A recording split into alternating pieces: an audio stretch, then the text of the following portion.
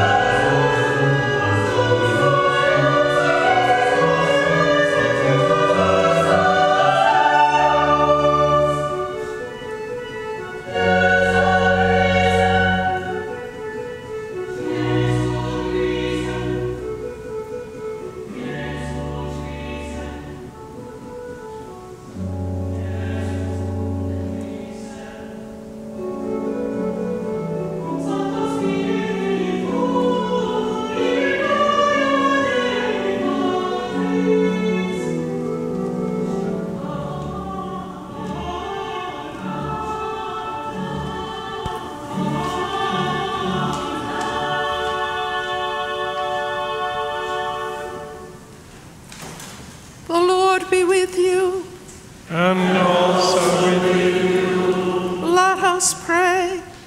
Almighty and everlasting God, who in the Paschal mystery established the new covenant of reconciliation, grant that all who have been reborn into the fellowship of Christ's body may show forth in their lives what they profess by their faith.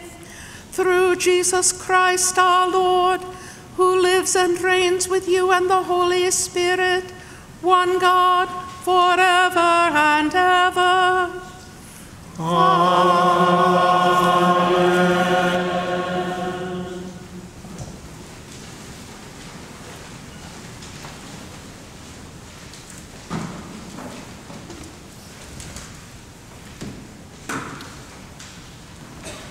A reading from the Acts of the Apostles. Now the whole group of those who believed were of one heart and soul, and no one claimed private ownership of any possessions, but everything they owned was held in common. With great power the apostles gave their testimony to the resurrection of the Lord Jesus, and great grace was among them all. There was not a needy person among them, for as many as owned lands or houses sold them, and brought the proceeds of what was sold. They laid it at the apostles' feet, and it was distributed to each as any had need. The word of the Lord. Thanks be to God.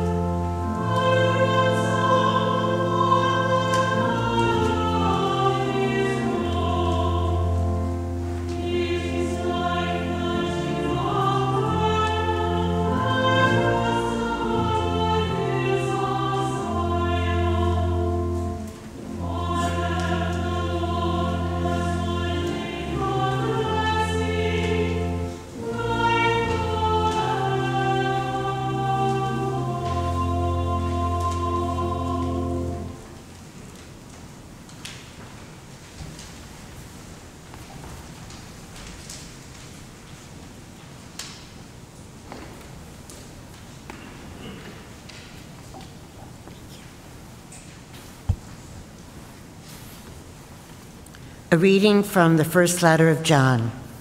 We declare to you what was from the beginning, what we have heard, what we have seen with our eyes, when we have looked and touched with our hands, concerning the word of life. This life was revealed, and we have seen it and testified to it, and declare to you the eternal life that was with the Father and was revealed to us. We declare to you what we have seen and heard, so that you also may have fellowship with us. And truly, our fellowship is with the Father and with his Son, Jesus Christ. We are writing these things so that our joy may be complete. This is the message we have heard from him and proclaimed to you, that God is light, and in him there is no darkness at all. If we say that we have fellowship with him while we are walking in darkness, we lie and do not do what is true. But if we walk in the light, as he himself is in the light, we have fellowship with one another, and the blood of Jesus, his Son, cleanses us from all sin. If we say that we have no sin, we deceive ourselves, and the truth is not in us. If we confess our sins, he who is faithful and just will forgive us our sins and cleanse us from all unrighteousness. If we say that we have not sinned, we make him a liar, and his word is not in us. My little children, I am writing these things to you so that you may not sin. But if anyone does sin, we have an advocate with the Father, Jesus Christ, the righteous, and he is the atoning sacrifice for our sins, and not for ours only, but also for the sins of the whole world. The word of the Lord. Thanks be to God.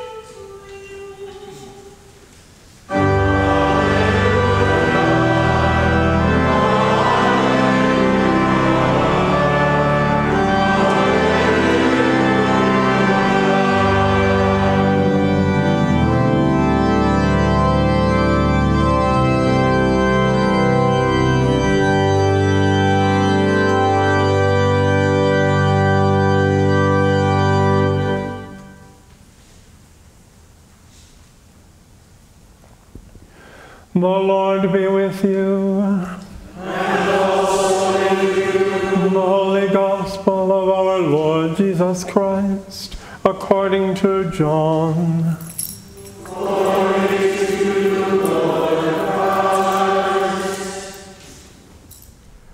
When it was evening on that day, the first day of the week, and the doors of the house where the disciples had met were locked for fear of the Jews, Jesus came and stood among them and said, "Peace be with you."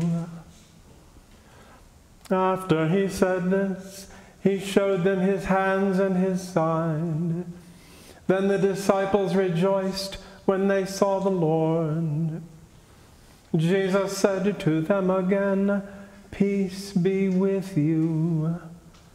As the Father has sent me, so I send you." When he had said this, he breathed on them and said to them, "Receive the Holy Spirit. If you forgive the sins of any, they are forgiven them. If you retain the sins of any, they are retained." But Thomas, who was called the twin, one of the 12, was not with them when Jesus came.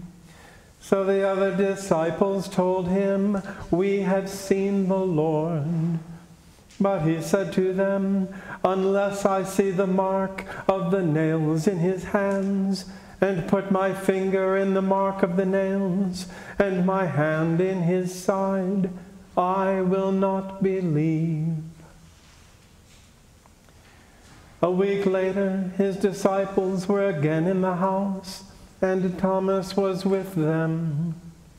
Although the doors were shut, Jesus came and stood among them and said, "Peace be with you." Then he said to Thomas, "Put your finger here and see my hands. Reach out your hand and put it in my side. Do not doubt, but believe." Thomas answered him, "My Lord and my God." Jesus said to him, "Have you believed because you have seen me? Blessed are those who have not seen and yet have come to believe." Now Jesus did many other signs in the presence of his disciples, which are not written in this book. But these are written so that you may come to believe that Jesus is the Messiah, the Son of God, and that through believing you may have life in his name. The Gospel of the Lord. Praise to you, Lord Christ.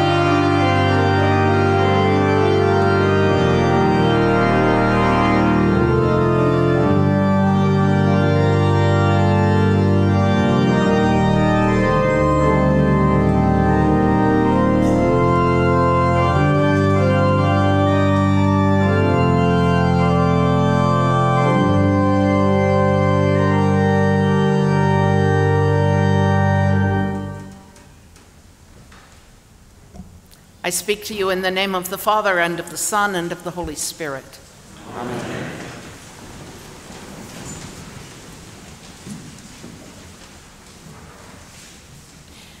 If Jesus is really raised from the dead, what does that mean? Is Jesus alive in some real way, or is this just wishful thinking? And if it's real, what does it mean for us and for the world? Those, I think, are some of the questions that those terrified followers of Jesus are asking behind locked doors. It is hard to imagine the trauma that they have gone through in the last week. From the triumphal march into Jerusalem with the hope that Jesus had finally come to drive out the Romans, to the events of the week where Jesus seemed to be setting himself up to be arrested, to that deeply intimate evening meal where he washed their feet and gave them bread and wine to be his body and blood, and finally to the gruesome, hideous afternoon when the sky turned dark and the one they thought was their Lord and Savior died. But not finally, because now the women who had gone to the tomb are convinced that he is alive and that he has appeared and spoken to them. They are exhausted and in shock. And in that moment, Jesus comes to them. Peace be with you. And he answers the question of whether this is really he by showing them his hands and his side. It is the wounds that prove his reality. And then he does something extraordinary. Instead of staying there and giving them comfort and letting them bask in the joy of his presence, Jesus sends them out into the world. As the Father has sent me, so I send you. Then he breathes on them. We know about God's breath. It is the breath that moved over the waters of creation. It is the breath that gives life to humankind. It is the divine breath which Jesus gives his disciples. He gives them nothing less than the power of God. He doesn't give them energy or courage or motivation. He gives them divine power to forgive or retain sins. These are, you will remember, the people who only a few days before deserted him and fled. These are the same people who only a few minutes before were hiding behind a locked door for fear of their lives. This would seem an unlikely choice, but then it is so like God to choose unlikely people. Receive the Holy Spirit. If you forgive the sins of any, they are forgiven. If you retain the sins of any, they are retained. Jesus comes to his disciples where they are. He gives them hope, he gives them reassurance, and then he gives them the power to go out into the world and to continue the work of healing and reconciliation. It has always seemed to me that the definitive proof of the resurrection is that transformation of people deep in shock and grief into a powerful, joyful, and committed community. Only God could do that. And here we are today, the disciples of this place and time. We have our own locked doors that we hide behind, our own fears and questions. Can we believe that Jesus is really alive? Can we touch his wounds, which are in the anguish and suffering of this world, and believe that Jesus is there? Can we trust Jesus to give us real comfort and strength? Do we dare to receive the breath of God? Do we dare to go out to spread this message to the world? The writer of the first letter of John certainly believed it. This letter was probably written 60 or 70 years after the events that we heard about in today's gospel. And the passion and certitude of this generation-removed writer are as fresh as if they were brand new. And the testimony of believers over the last 2 millennia continue to reverberate with that same certitude and passion. The promise of Jesus to his disciples in that locked room is still good. Jesus is in this world, alive, standing with the poor and the marginalized, healing and reconciling, even in the face of the greatest evil. Jesus is with each of us, meeting us where we are and giving us what we need to believe. And I believe that if we allow Jesus to enter our locked rooms, that he will breathe on us and that we will be given power to stand with him, to bring forgiveness, justice, and new life to a world that so badly needs it.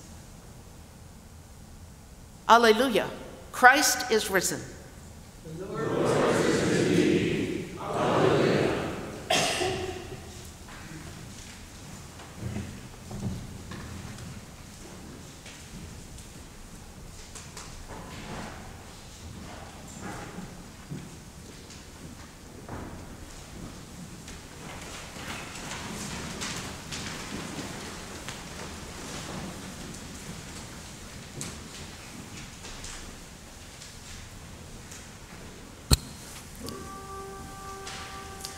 We believe in one God, the Father, the Almighty, maker of heaven and earth, all that is seen and unseen.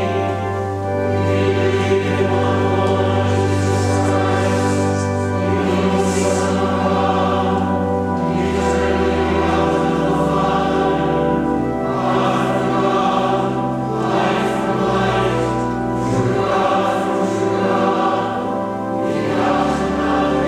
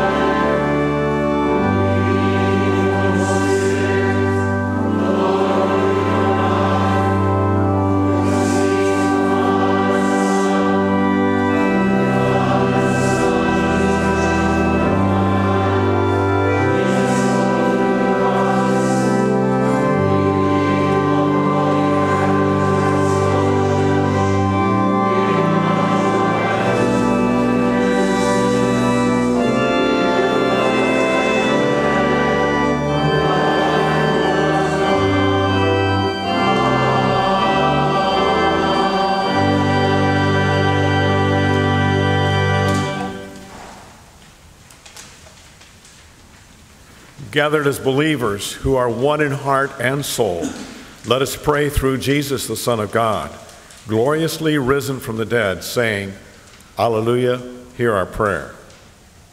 We pray for the church, especially for Michael, our presiding bishop, and Paula, our bishop, for Charles, our rector, and for Anne, our celebrant and preacher today.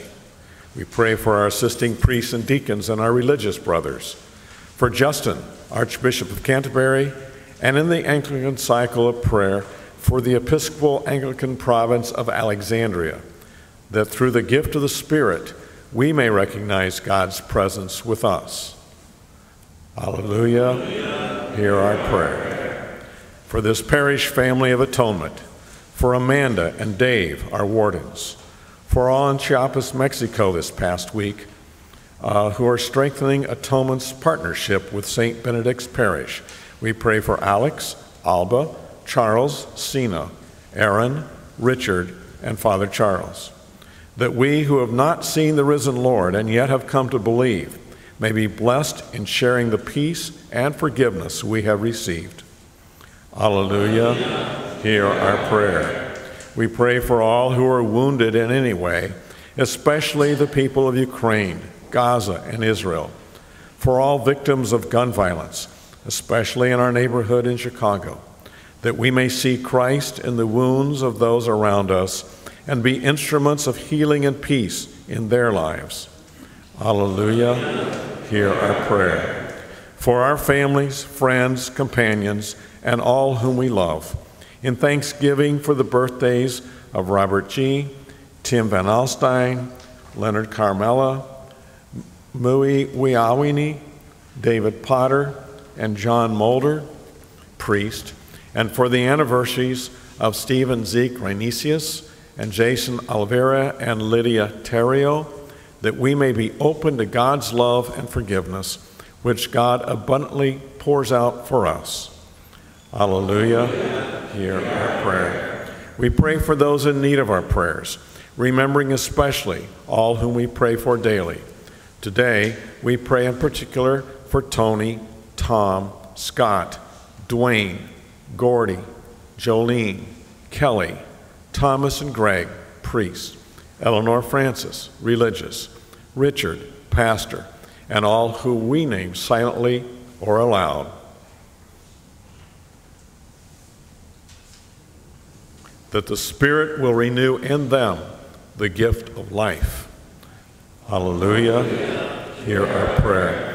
We pray for all the newly baptized, especially Rachel, that their faith may continue to grow and that they may be generously offer loving service to those in need.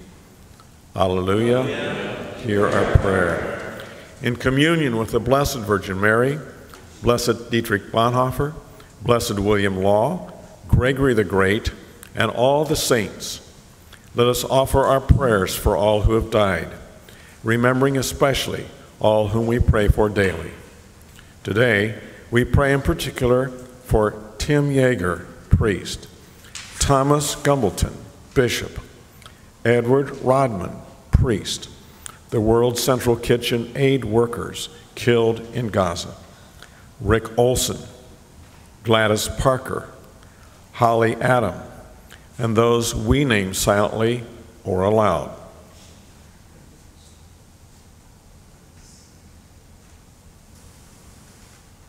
That they may now rejoice and be glad in fellowship with the risen Christ. Alleluia, hear our prayer. Almighty and eternal God, ruler of all things in heaven and earth, mercifully accept the prayers of your people and strengthen us to do your will through Jesus Christ our Lord. Amen. Let us confess our sins against God and our neighbor.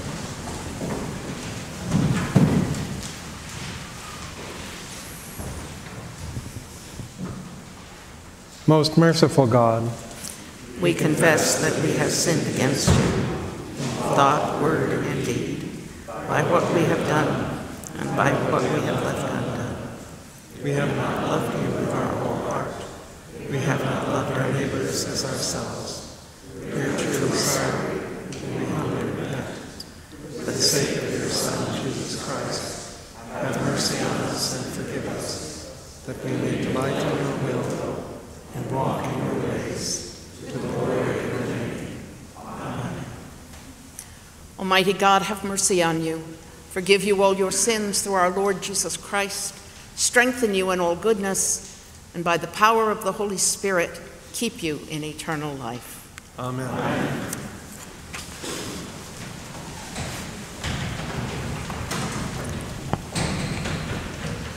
The peace of the Lord be always with you. And also with you.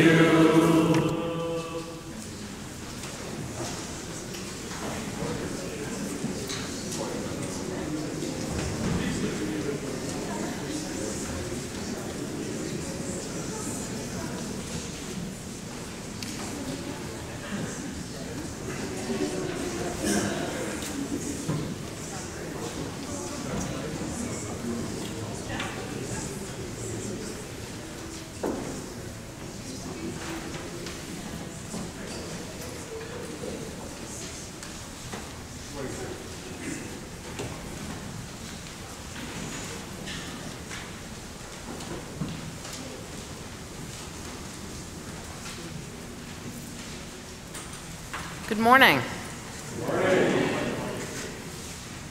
The announcements are in your bulletin.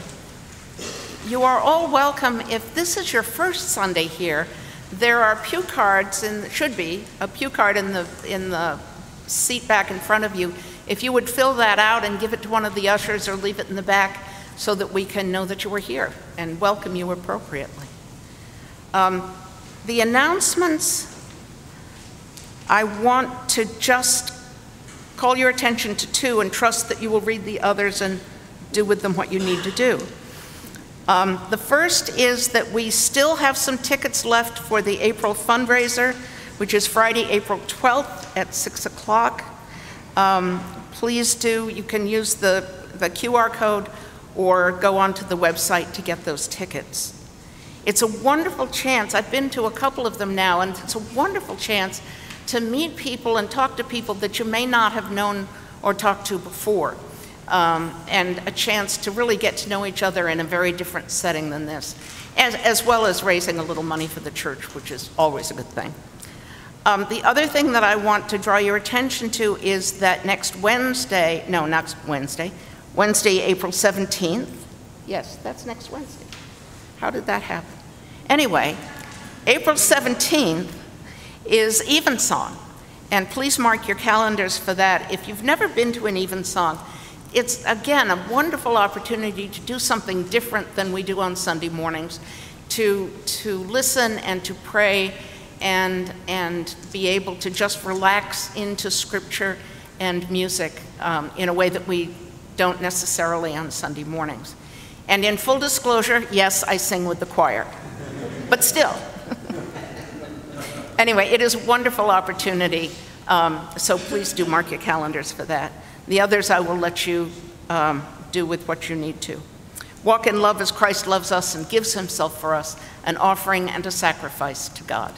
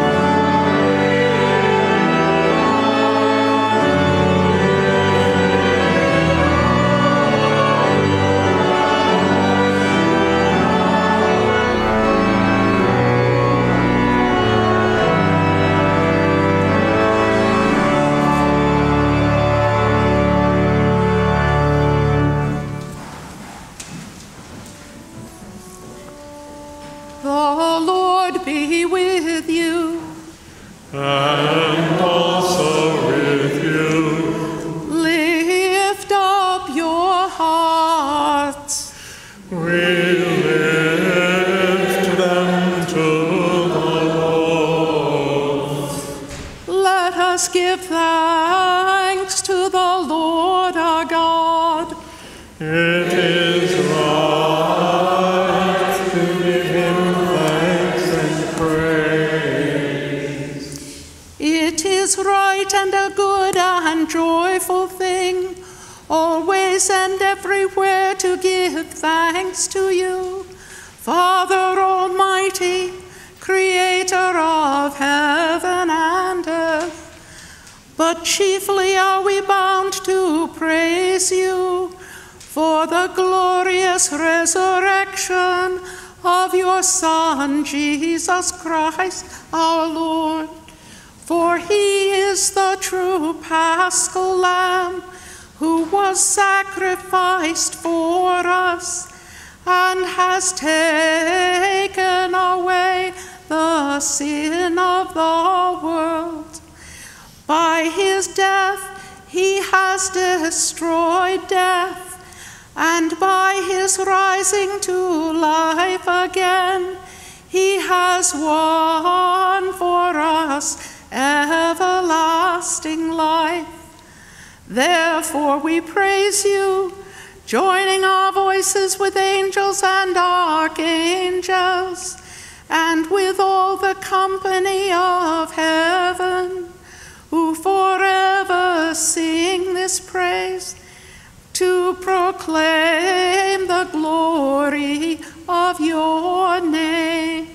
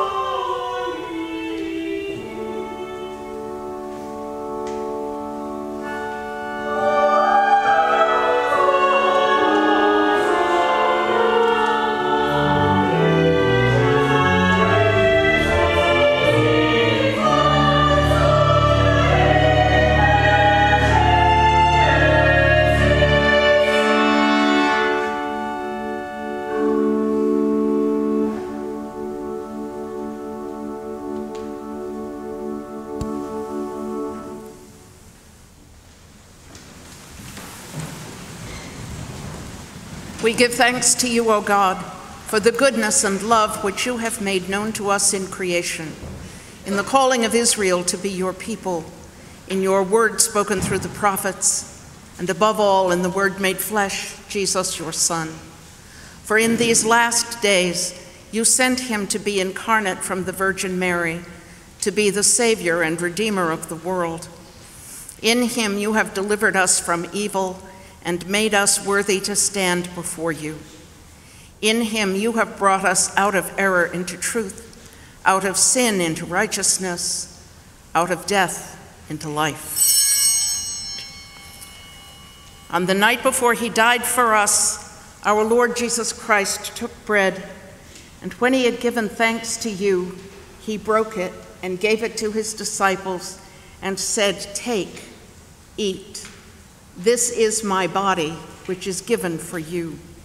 Do this for the remembrance of me."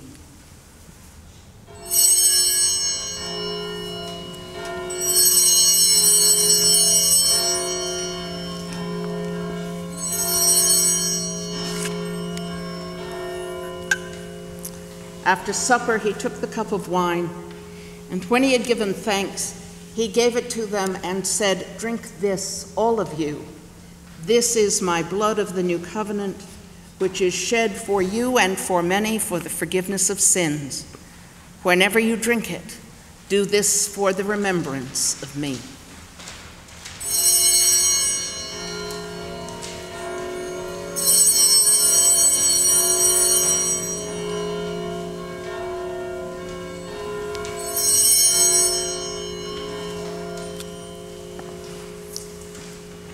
Therefore, according to his command, O Father, we remember his death, we proclaim his resurrection, we await his coming in glory.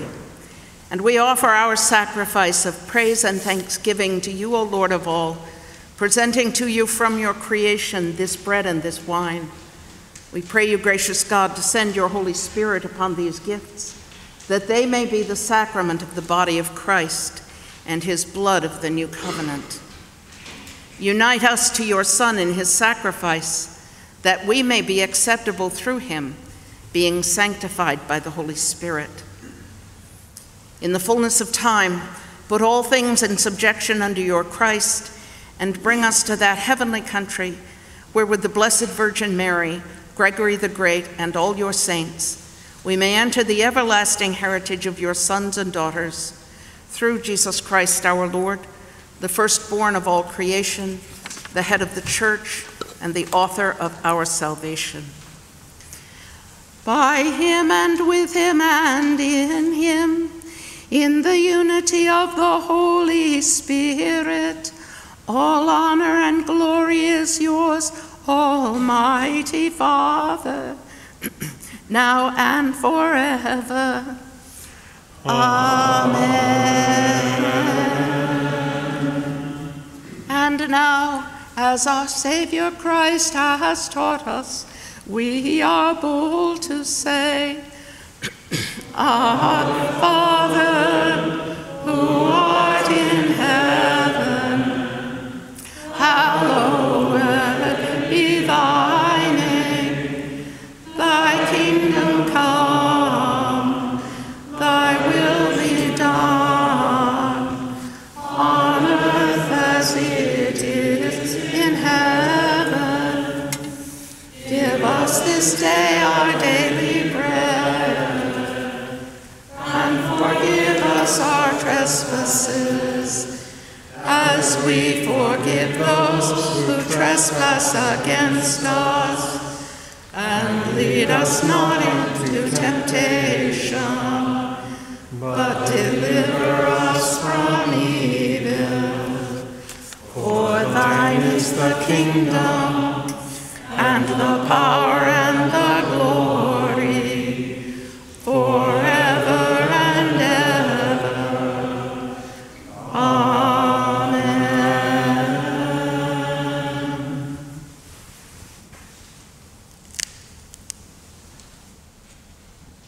Alleluia! Christ our Passover is sacrificed for us. Therefore let us keep the feast.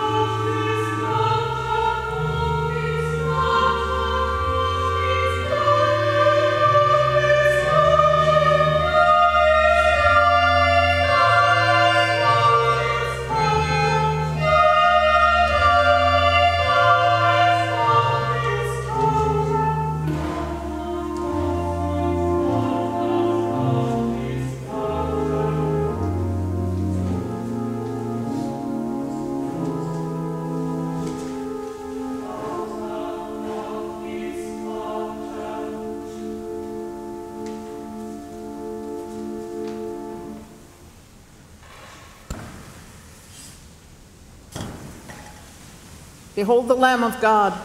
Behold him who takes away the sins of the world. Blessed are those who are called to the supper of the Lamb. Lord, I know that you should find my word, but speak the word only, and my soul shall be healed.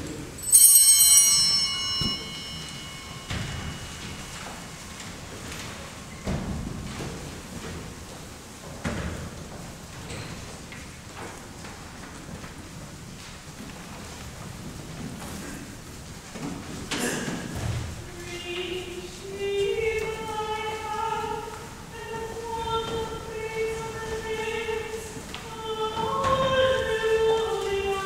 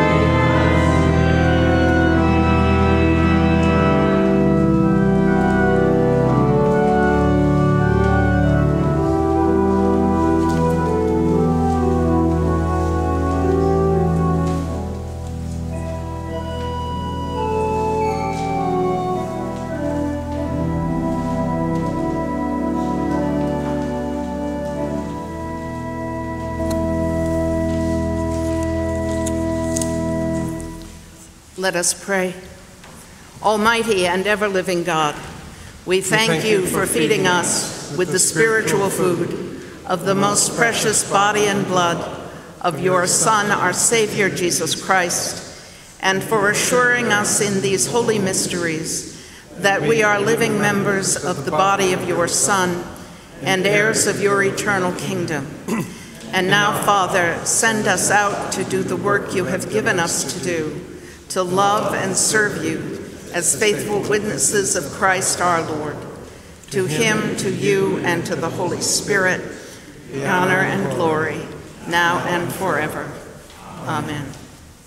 The God of peace, who brought again from the dead our Lord Jesus Christ, the great shepherd of the sheep, through the blood of the everlasting covenant, make you perfect in every good work to do his will, working in you that which is well-pleasing in his sight. And the blessing of God Almighty, the Father, the Son, and the Holy Spirit be among you and remain with you always. Amen. Amen. Let us go forth in the name of Christ. Alleluia. Alleluia.